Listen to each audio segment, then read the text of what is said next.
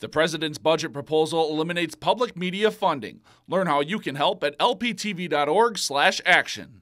The Minnesota Senate worked late into the night, but after months of debate, lawmakers are now one step closer to passing a Real ID legislation. The bill passed with a vote of 60-7 on Thursday evening after it previously failed during a floor vote. Republican Senator Eric Pratt of Prior Lake amended the bill to remove a provision that Democrats believed would prevent immigrants living in the state illegally from obtaining licenses.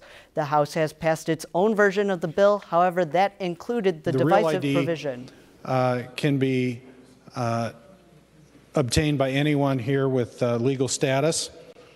The enhanced ID is being accepted for travel, but is not necessarily considered a real ID. It's currently being accepted in many places that a real ID would, where a real ID is, for lack of a better term, a guaranteed acceptance. The two chambers will have to agree on the final version of the bill before it heads to Governor Mark Dayton's desk. If you've enjoyed this segment of Lakeland News, please consider making a tax-deductible contribution to Lakeland Public Television.